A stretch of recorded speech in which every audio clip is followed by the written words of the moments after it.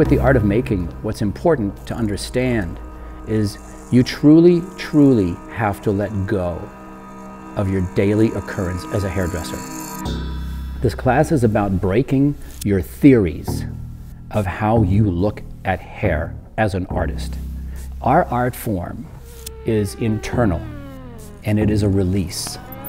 And the art of making will allow you to understand that when you create and produce a shape or a movement or a feeling that you see with your eyes, and you can look at that hair and feel good about how it makes you feel, then you're starting to be on the right path.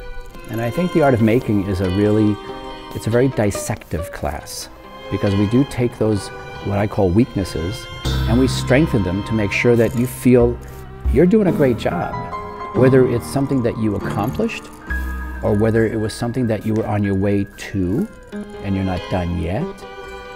But the moments of creation are the most important, because those are the moments where you kind of wake up and go, I never thought of that.